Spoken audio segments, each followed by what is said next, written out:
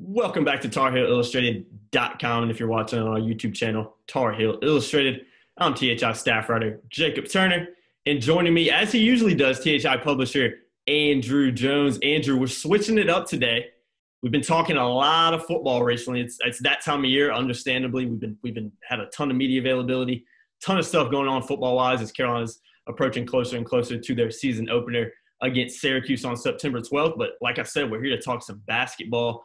UNC not far away from starting practice now, only a few weeks out in terms of that.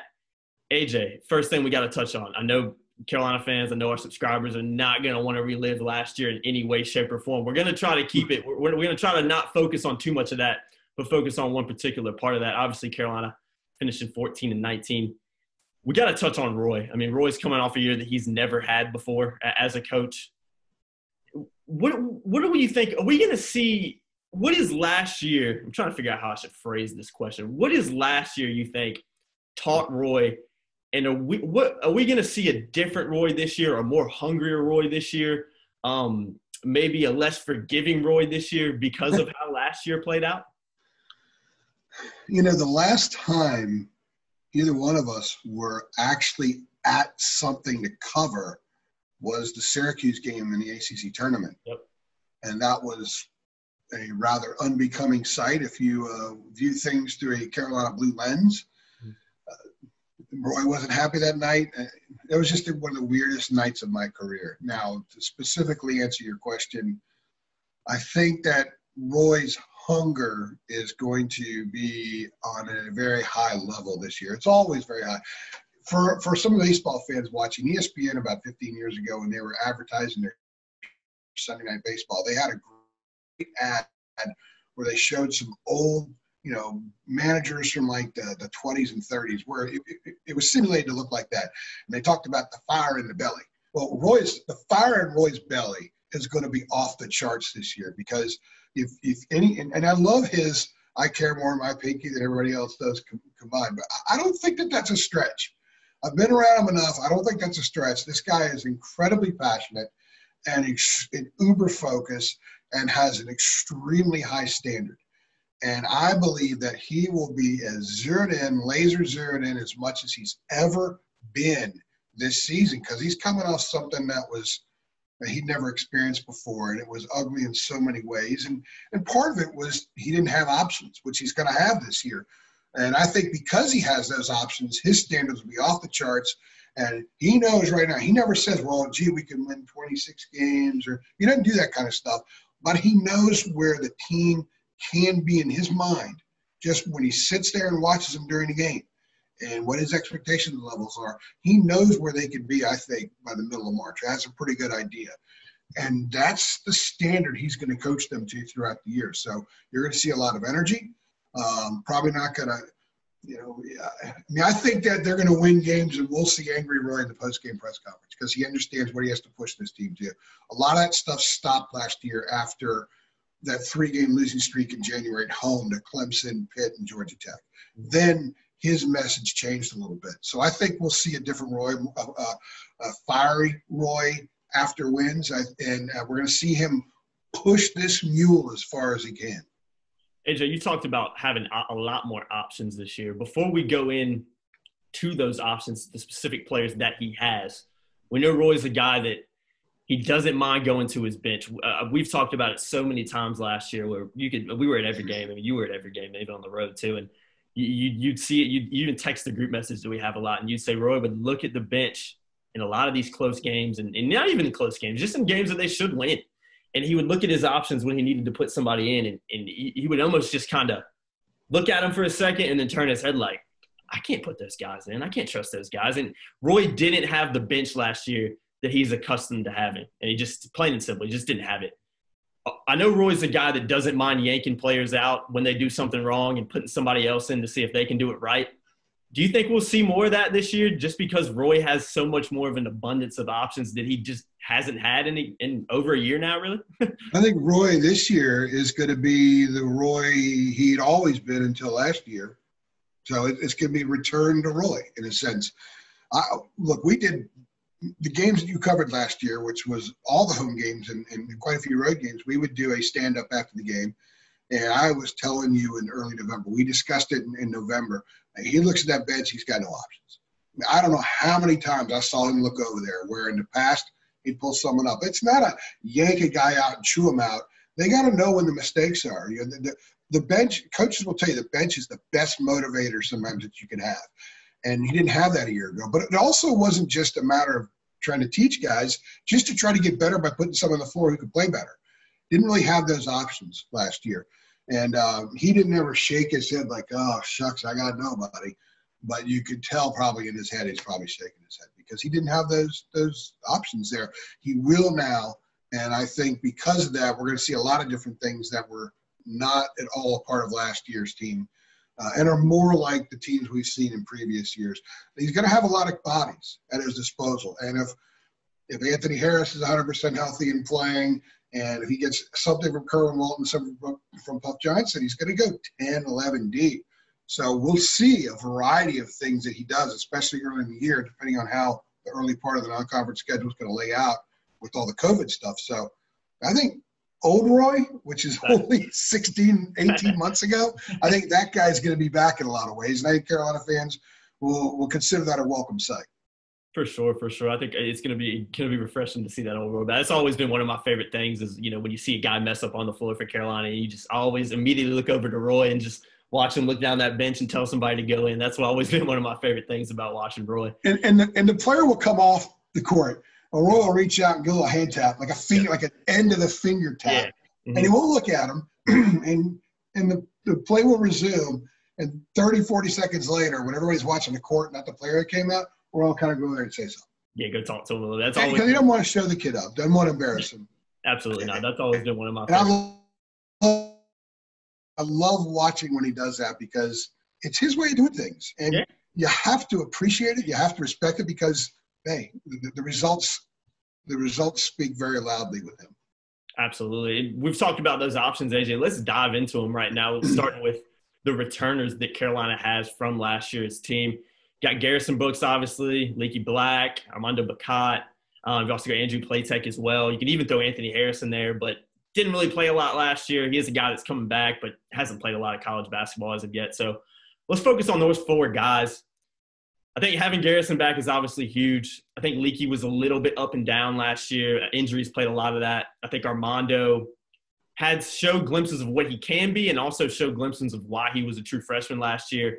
And I think Andrew Platek as well. I think Andrew Platek was just kind of the unfortunate scapegoat for a lot of Carolina fans that just he had a lot of criticism that, quite frankly, I think we can both agree I don't think he deserved. But, AJ, looking at those four guys that are coming back, what do you expect those guys to help this team? You expect anybody to maybe take a big leap, kind of focusing on Leaky and Armando and those two guys and maybe Garrison Brooks having an even better season than he did last year? Because that's going to be tough for him to do, I think, especially when you look at the abundance of talent that Carolina has coming in with true freshmen, which we'll touch on here in a few minutes. Yeah, as far as Garrison goes, it really depends on how someone views what will be asked of him this year. Mm-hmm. He may not – he put it on his shoulders a lot last year, and as a result, scored a lot of points, especially from the Georgia Tech game on. You know, going into that Georgia Tech game when he went for, 33 and 11 or whatever, 35 and 13. Something like that. Yeah, I think you're right. Mm-hmm. Yeah, he was averaging a little over 12 points a game. Mm-hmm. From that point afterward, he averaged close to 19. So he took it upon himself to score because they were having so many struggles, and that was during a period when Cole was out. So part of that was a guy scoring because someone had to score. Now, to his credit, his efficiency numbers didn't really drop off much when he was shooting more, higher volume of shots.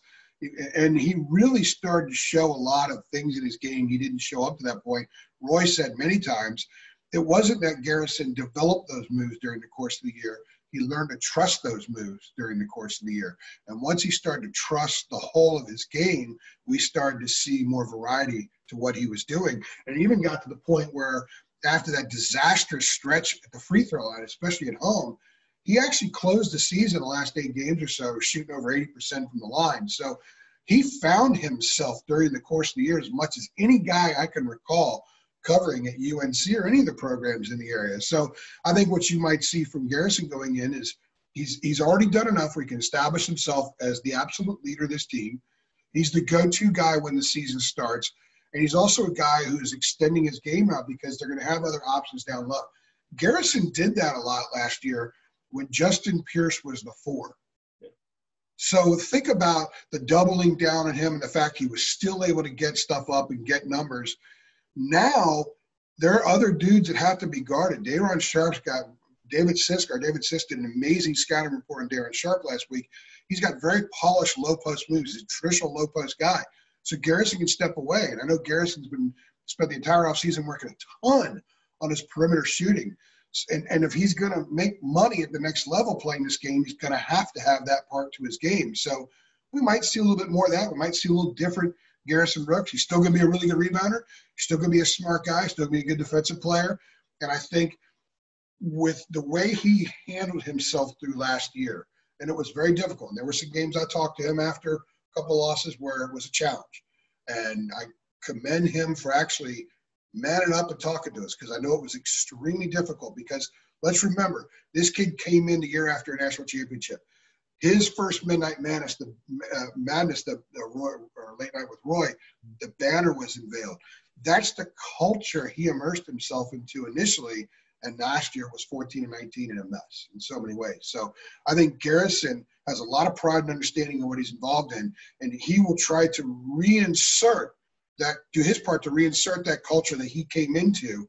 And he's going to do that in a lot of ways people won't see. And I think one of those ways is he's not going into the season thinking, I got to score 19 points a game. He's going to score whatever volume of points the situation will dictate or mandate based on what the other guys are doing. And I think that's the greatest value he will add to the team this year. What about, folks staying with the big man, what about Armando Bacot? You talked about him having really good traditional post big man moves.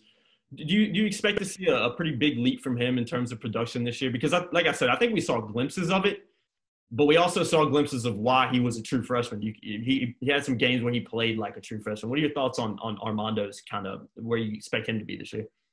Not every player is on the same course. Everyone, each athlete's course is like a fingerprint. It's unique. It's their own. And Armando's course is maybe a little different than what some people had hoped. One of the things that being around and speaking to people who know him, one of the things he had to do was just kind of mature as a whole, and being in college for a year and being on a team that struggling to live up to its standard is a process that really helped mature him a lot. My understanding is that he's kind of worked through those freshman young guy figuring things out pains, and he's a lot more solidified in understanding who he is as a player, his point of being there, why he's there, what he's trying to achieve for himself individually, and then how that affects the greater whole of the team. So a more mature Armando Bacot, to me, is going to just be a lot better player. You'll find more consistency as a result. I think you'll find a guy who makes fewer quote-unquote dumb fouls, those fouls in the backcourt, reaching on a hedge 20 feet from the basket, that kind of stuff.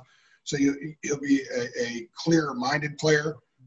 And because of that, he's going to be a better player. I mean, his numbers weren't bad last year. When you look, a true freshman who was at, what was he, 9 points and 8 rebounds in that range? I think something around there, yeah. Yeah, so, I mean, if he just improves by 15% and then is consistent, he's going to be a much better player and make them a much better team. So as far as what he adds to his game, I'm not sure. I think just more polish. I think he needs to be better with the left hand and make better decisions. And if he's not going to shoot the ball, he just needs to get rid of it and kick it back out to the perimeter a little bit quicker, things like that. But I think Armando's got a significant upside.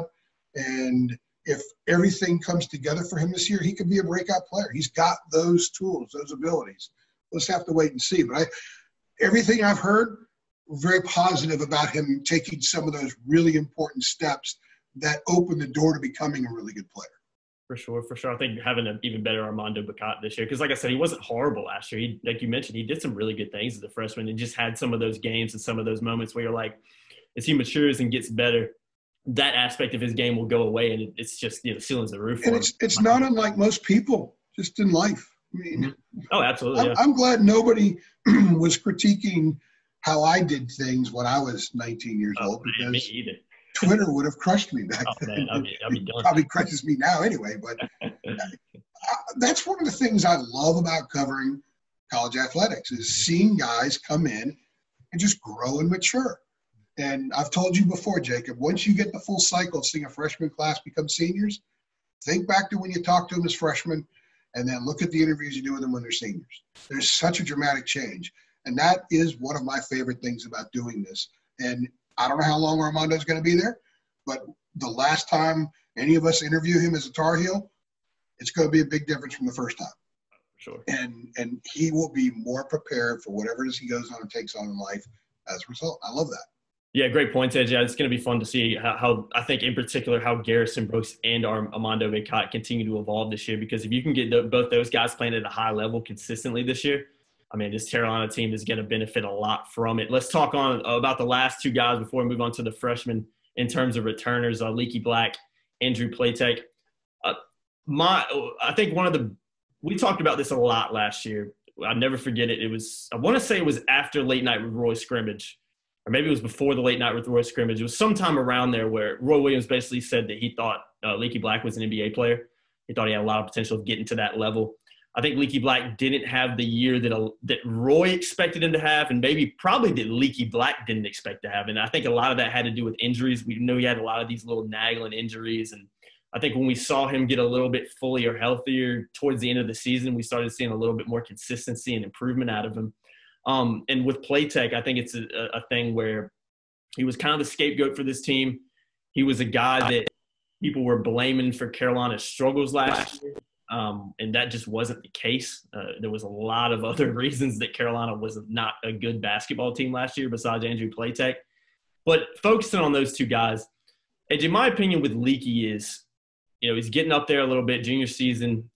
Do you think this is kind of a year, make or break year for Leaky in terms of if he doesn't develop a little bit more of a consistent jump shot, if he doesn't put a little bit higher numbers up, if he doesn't prove a little bit more to people, that it might be is it kind of his make or break year in terms of hoping to play at that next level someday, do you think? Or is it too early to tell in terms of that? I'm not sure that would be fair to put that on him, especially when we don't 100% know what his role on his team is going to be. Mm-hmm. They're going to have, on paper, they have quite a few other scoring options. And I think if you judge Leaky Black's game based on the number of points he scores, then you're not really watching the whole of his game. I think that Leaky's got a lot of – people want to call him the next Theo Pinson and stuff like that. Well, Leaky's not the same athlete Theo is, no. but he's long. He's got great vision. He's a better ball handler than Theo was entering his junior year. He's a different kind of player than Theo was in a lot of ways, although the stat sheet, the box score may look somewhat the same. I think for Leaky, first of all, you have to understand, and I think it was June last year, it was Roy's summer press conference. Yeah, he said that, and a lot of us thought, well, I think what that did was that everyone else's expectations for Leaky skyrocketed. And we spent – how many times did we talk to other media, that cover opposing teams, and they would, well, what's up with Leaky Black? He's really underperforming. And we said, well, I mean, we're waiting to see what Roy was telling us that we would see. Mm-hmm. But you have to understand that the turf toe that he had was a significant injury. As I think it was Garrison at one point said, man, have you ever had turf toe? Someone asked him about Leaky, and his response was, have you ever had turf toe? If you haven't had it, then you have no clue. You don't understand. For a guy who plays basketball to have turf toe nagging him almost the entire season as Leaky did, it's a considerable thing, especially when you consider the fact that he's the 3 for a while. He's a 2. He played point guard in about an 8-game stretch after they ran through point guard central. When Cole went down, they ran through point guards like it was going out of style, and then they settled on Leaky, and they played pretty well. That loss up at Virginia Tech that went into a couple overtimes, Leaky played well that night. I think he had 9 rebounds and 8 assists or something, and he was directing the offense. They looked decent that night, and they ended up winning a couple of games before Cole came back, and Leaky was at the point he was starting to get comfortable. He played the point in high school. Then you go down to Louisville, and he starts at the 4, and he played some 4 even in Greensboro. So, in fairness to him, he was asked to do a lot of things while injured. There were some other nagging things going on, and I think confidence took a hit for a while as well. He never attempted more than 10 shots in a game last year, and I think he only did it 4 times. So on a team that needs scoring, when you're an older guy, even though he's a sophomore, he's still older than some of their dudes and been in the program longer, and he still only attempted 10 shots. To me, that tells me the confidence wasn't there. It also says that the turf toe was inhibiting his ability to drive and create a lot of stuff for himself. So 100% healthy, we're going to see a lot more out of Leakey. I think we'll see a better offensive player, not just his ability to score the ball and how he does it, but I think the way he makes everybody better. He could be a really good glue guy who can also put some points up every once in a while if things play out the way that I see it, and I think the way he probably does too. And he prides himself on making that assist. He prides himself on being a glue guy and making the unit better. He prides himself on trying to be a better communicator on defense and all those things. He cares about the way Carolina has played the game in the past, and I know he would love to see it happen again and be a big part of it, even if it means he's not scoring 15 points a game. Do not judge him on his point totals. If he gets up to 10 or 12 a game, that's a great thing for UNC, but I wouldn't judge him solely on that. What about Andrew Platek, last guy we'll touch on before we move to the freshman? Do you see his role being kind of that bit part role player that he's been, or now that he's kind of that veteran guy, do you see him maybe playing a little bit bigger of a role? Or is it something we're just going to have to see and kind of based on what happens in the beginning of the year and getting into ACC play and stuff like that? Well, I think like some guys, Andrew was probably put in a position to maybe feel like he had to do more than should be asked of in ACC games last year. And as much confidence as he expresses, there were times where it just didn't seem like it was there. And I think that you could tell yourself, you could tell the media, I can do this. I'm an ACC player. I'm a North Carolina player. I should be able to do all these things. But then you get on the court, and there's a little bit of doubt. Doubt makes you slower. Doubt makes you less quick. Doubt makes you your mind doesn't operate as quickly as it needs to. You second guess this move. You second guess that move, almost subconsciously. And I think Andrew kind of went through some of that last year. I think Andrew's a good player. And I think Andrew's a guy that can really help this team in a more solidified, narrower role on the team. And that could mean playing a lot of minutes. I know one thing, that when you watched them play last year, they were usually a little bit better defensively when he was on the court because he's a really good help side defender. And if you understand basketball, you know the importance of that. If you don't have good help side defense, especially if you have a system where coach plays man most of the time and you overplay at times, you got to be able to have that help side defense there. It's 1 of 5 on the floor. And I think that even offensively at times, Andrew knew where the ball was supposed to go. He knew where everybody was supposed to be. And it sounds like a small thing to a lot of people, but on last year's offense, with as much as that group struggled on the half court, as often as they just the half court broke down quickly, Andrew at least is a guy that knew where to get the ball. So on this year's team, if he doesn't have to take shots like he had to take at times last year, and he's a facilitator out on the floor and a guy who can give them a little gravitas and that dude that knows what's supposed to be going on, especially when they have a lot of young dudes on the floor at the same time, I think he can help this team a lot. He wants to be there. I used to laugh, and we've talked about this, Jacob, and I talked about it with somebody else on the staff. The last couple of off seasons, like late in February leading into the spring, I would run into people and I hear Platek's going to transfer. I hear Platek's going to transfer. Yeah. What did I say? What did I tell you? I said, you guys need to understand how much he loves being a part of this program. Mm-hmm. You guys need to understand how much this guy wants to have the true Carolina experience and be a part of that. And that's why whatever role Roy has for him this year, he's going to embrace it and give his best ever. If it's 5 minutes a game or if it's 20 minutes a game, Andrew's going to run with it. He's going to do everything he can to help the team in whatever role that is. And you've got to have dudes like that in your program if you're going to be North Carolina, because guys like that, in part, help define what North Carolina's been for so long. The great programs have guys like that. Mm-hmm. And so having a guy like Andrew this year, I think he could really turn out to surprise a lot of people who have been down on him, because he could be a comfortable player on the floor for the other guys. And I think that's probably the greatest value he will bring to the court and to the team in general. In practice, they're running drills. Andrew knows all the drills. I mean, Andrew knows everything that Roy wants them to do. He just maybe wasn't blessed with some of the same gifts that a few other dudes have been blessed with. But he's an important part of this process. There's no doubt about it. Absolutely. Having a veteran guy like him that's not going to go out there and fill up the stat sheet, or you're not going to play at the next level, is still huge. A guy that's been around the program, knows the standard, knows the level they want to be at. I think Andrew Platek definitely has an important role to play for the Tar Heels this season. AJ, let's switch our focus over to the freshmen before we end it.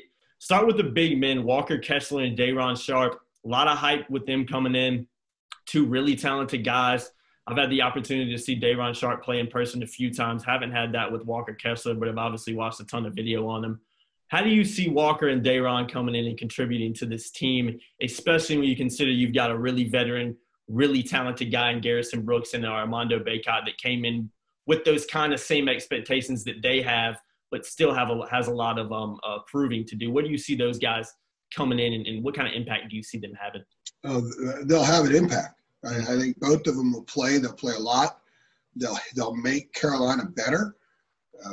Last year, the Tar Heels were probably a better rebounding team than on paper they should have been, because Roy is one of the great rebounding coaches of all time, maybe the best in college basketball, and he coaches teams how to rebound so well. This team could be an awesome rebounding team because they're always going to have two of those guys on the floor, almost always. There might be times they go a little bit smaller, but he's got those guys. Day'Ron Sharpe is going to play.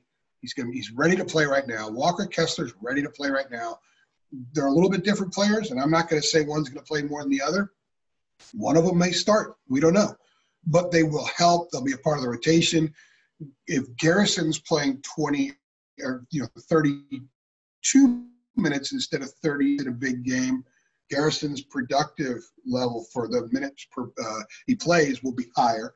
Armando, if Armando gets that quick second foul, you don't have to set him to the bench and think, my gosh, I've got Pierce or Leakey at the 4 right now, and I got no other options, and Garrison's on an island out there. Everything just changes because those guys are not just there, but they're going to be ready to help out. So based on what David Sisk has said about Day'Ron, I'm really looking forward to him being out there because he's a traditional Roy Williams big guy. He's got the lower block moves. He's got the jump hooks with both hands. He can do the drop step, the spin. He could use his body, kind of back in, turn and score. And, Carolina needs guys like that. When Carolina wins and wins big, and when Roy wins big, he's got guys like that on the roster. He's got one now in Day'Ron Sharpe. And I think Kessler's a guy that has a lot of those same attributes, maybe steps away a little bit more. Everything I've heard from people who've seen him play say that he will do a lot of fun things for Carolina fans this year. Absolutely. I agree. I think they're going to have a big impact. I'm especially excited to see Day'Ron Sharpe because, like I said, I've seen him play a few times in person.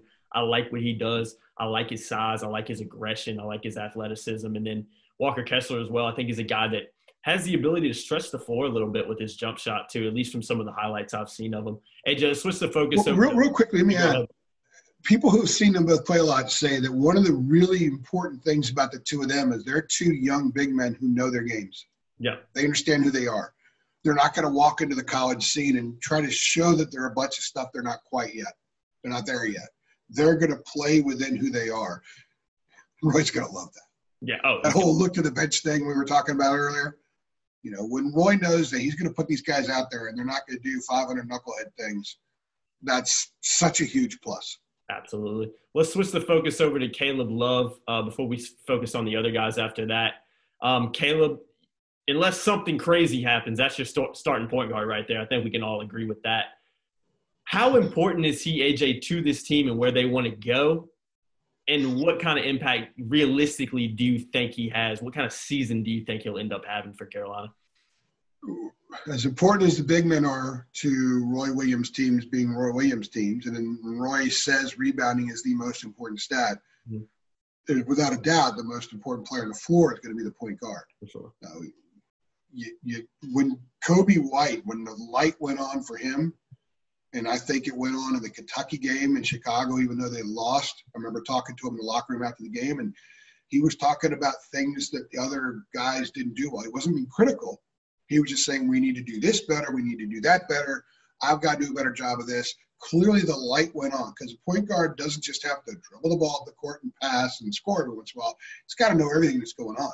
It's got to be the quarterback out there. It's got to be the chief out there. And when that happened with Kobe, the team kind of other than the loss at home to Louisville, they really hit a nice stride there. They were much, much better after that. For Caleb Love, the question is, when does he reach that point? And when he does, and I think he may do it sooner than Kobe did, even because remember, we had the Kobe Seventh Woods thing going on there for a while. Mm-hmm. I think it's going to be Caleb from day one. And everything that I understand about his game and talking to people who've seen him a lot, they say he's a guy that will get it. I mean, Roy won't have to tell him something 15 times. Tell him once or twice, and he'll get it. And he'll do his best to execute it. And because the team is young, because the team is now, the program is used to having freshman point guards, I don't think the transition for him to be a voice that's heard by the other guys is going to be that difficult. Think about it. Garrison Brooks and Andrew Platek, this will be their third year in a row now with a third different point guard.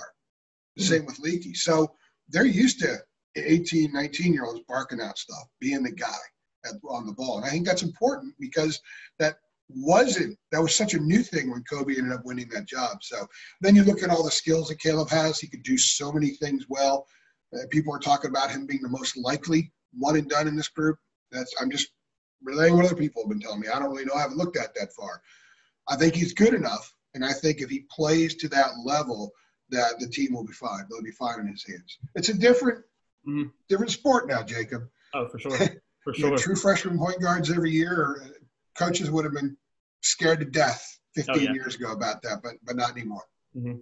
Focus on the last. Not as much anymore. Not as much anymore. Exactly. You definitely wouldn't mind having a veteran point guard, but true freshmen playing a lot of minutes in college basketball is a very common thing now.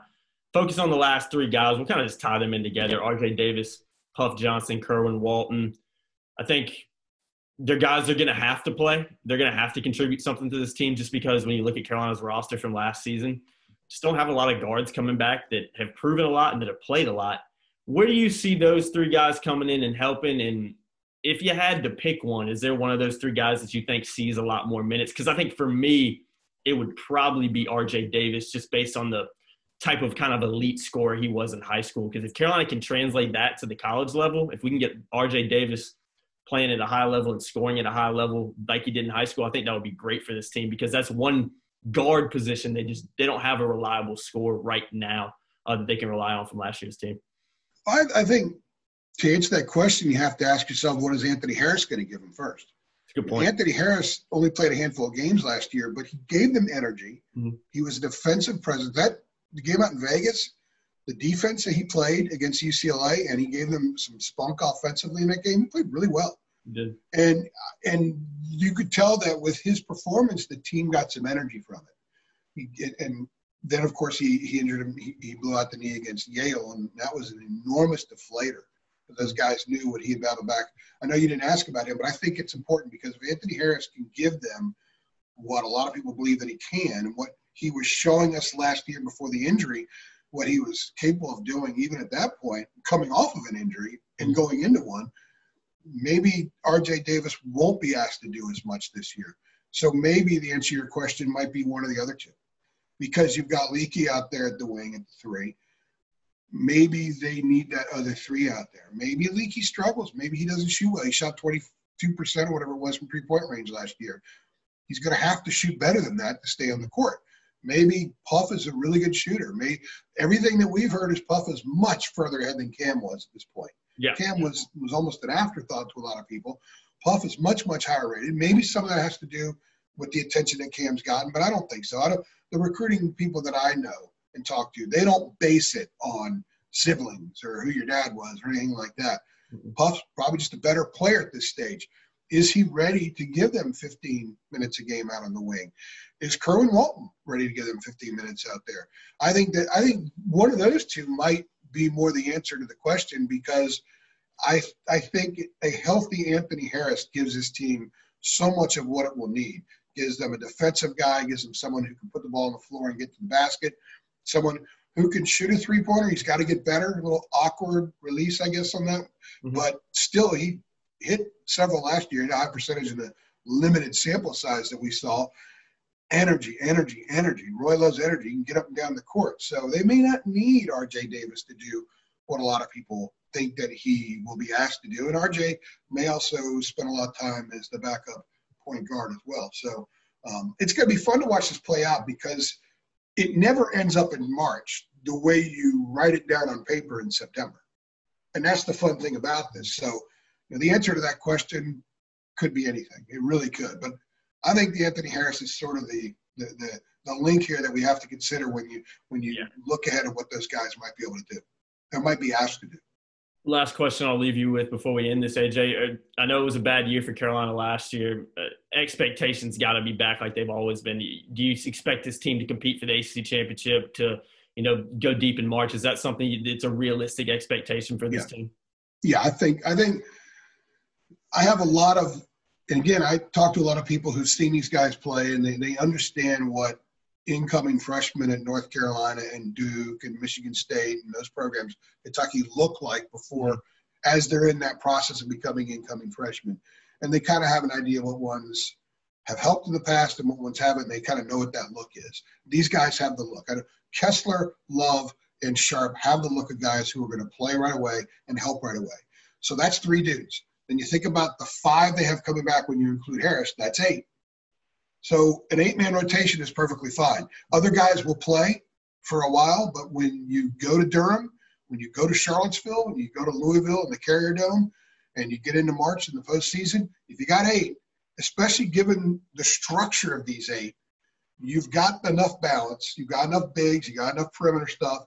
They're going to have to get some 3-point shooting, and they're going to have to be able to run. And, you know, 4 of these guys are bigs, but, you know, Armando ran pretty well at times last year. Kessler can run up and down the floor. Dayron is more athletic, I think, than a lot of people get. And Garrison's going to be able to do everything that Roy wants. I mean, he's a full program Carolina guy now. He can do all that stuff. So there aren't many limitations in his game. So, yeah, I think that they are a team that has a chance to win the ACC. They're definitely a team that has a chance to get to the Final Four. They're sort of normal Carolina again, just a little bit on the younger side. Absolutely, AJ. So it's that time of year again. Football starts here in a few days, and then we've got basketball ramping up right after. So we've been busy at Tar Heel Illustrated 24/7, 365 days a year, but things are going to get a little bit busier over on our end coming up here soon, but that's why we love it. So, AJ, thanks for coming on here with me. A lot of things to be excited about basketball-wise for Carolina, and I think we can all agree they should have a lot better season than they did last year. But for Andrew Jones, I've been Jacob Turner. Thank you guys so much for tuning in. If you've enjoyed the video, be sure to like, be sure to share, and also be sure to check out TarHeelIllustrated.com. Like I said, we cover Carolina football, basketball, recruiting 365 days a year. So if you're interested in what's going on that front, check us out over at TarHeelIllustrated.com, and be sure to subscribe to us here on YouTube at Tar Heel Illustrated. Thanks so much for watching, guys, and we'll see you in the next one. Thanks for stopping by.